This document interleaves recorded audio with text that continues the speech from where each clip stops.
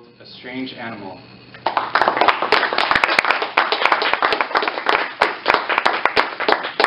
Thank you. Thank you, John. A strange animal. Do I look like one?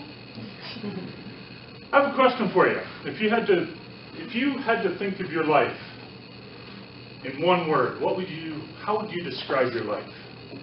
In one word. What kind of words would you use? Roller coaster. Roller coaster. Nice. Grappling. Grappling with it. Excellent. All right. Mr. Toastmaster, fellow Toastmasters and guests, today I would like to talk about my journey. My journey is going to lead to me being a strange animal. 20 years it's been since I spent a Labor Day weekend in Canada. Where have I been? I've been in South Korea, but to get to South Korea and then to return from South Korea, it's been an interesting journey. I grew up in a small town in northern Alberta. Have you guys heard of Grand Prairie? All right, an hour north of there. Have you heard of Spear River? Spear River. Smaller yet, have you heard of a town called Woking? The population of that town doubles when school is in session. And for me to get to that town was about a 16-kilometer drive. If I wanted to buy gum, it was 32 kilometers round trip. I'm a small town boy. All right? And so my journey pretty much begins there. But it didn't begin on a happy note. My journey began at a very young age. My parents passed away. All right? And so parents passing away, how do you think that affects life? Pretty much. I was lucky though. My oldest sister was married the year that I was born. She's 18 years older than me. She was married at 18. After high school, got married. You know, this was a few years back, correct?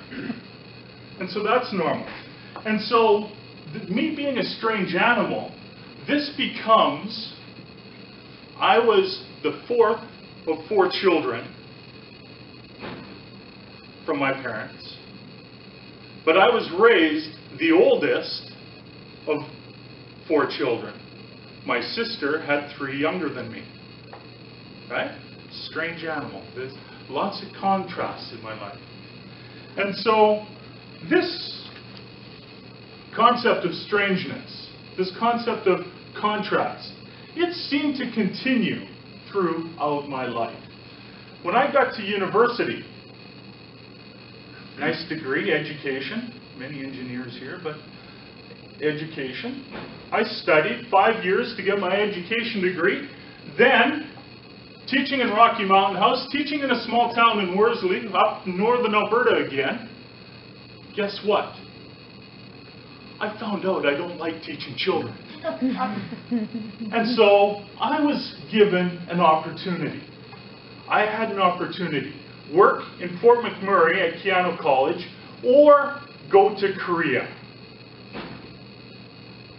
I was 25 years old.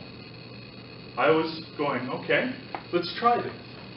25 years old, they offered me a plane ticket, a house, and spending money. Adventure, right? Okay, and guess what? In Canada, I was a math teacher. I was just about to begin a journey in Korea teaching English. All right? This journey of teaching English led me to actually become a professional writer. I spent over 15 years teaching researchers how to publish journal papers, many engineers. Okay? Math teacher. All of my life, I was told, I can't write. I can't write. John, you can't write. Here I am teaching writing, teaching research writing skills to graduate students and researchers. How did that happen? my writing skills improved when I gave up handwriting, and now I only type. People can read what I'm doing. All right? Today, just a short introduction, and so talking a little bit about my life, talking about my background, where I come from. I thought I was going to Korea for a year. I ended up going with 2 suitcases and coming back with wife, 2 children, a dog, and an apartment full of everything. All right? This concept of my life being a journey. I started in a very small town. I've lived in very large cities. Okay? I've now come back to Canada. This journey continues. I'm a strange animal. My journey has led me to looking like most people in Canada. I sound like I'm from here. I look like I'm from here. But I've also spent 20 years in Korea.